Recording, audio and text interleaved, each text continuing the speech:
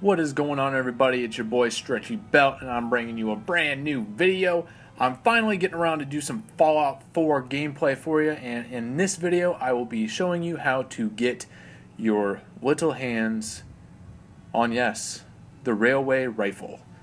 This rifle can be found in many locations, but first you have to do missions for some other ones.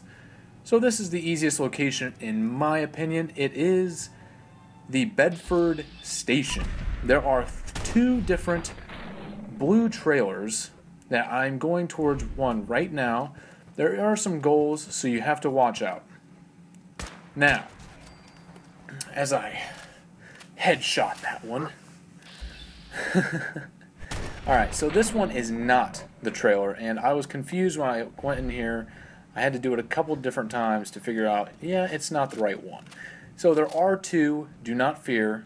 There's not one down there, Caleb. No, there's not. Turn back around. Alright, so this railway rifle, if you do not already know, shoots railway spikes that can be bought from pretty much any dealer in this game. Mainly the two dealers that come out at around the morning times at Diamond City. So in this blue trailer, you go and turn, and there's a skeleton on the ground and the railway rifle right there. So I'm going to go out and check and show you where it is exactly. It's right there by Bedford Station. I'll show you in relation to where that's at to Diamond City. Diamond City is just right below. Keep going, Caleb, right there.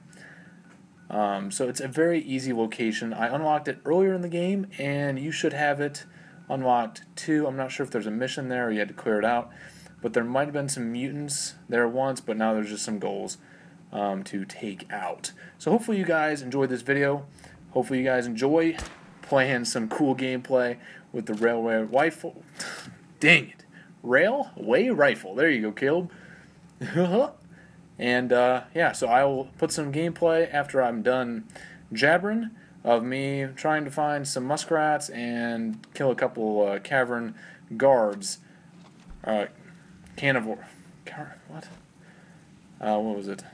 Caravan guards. Sorry. Oh boy. Alright. Well, thanks guys for watching, and we'll catch you on another video. Peace.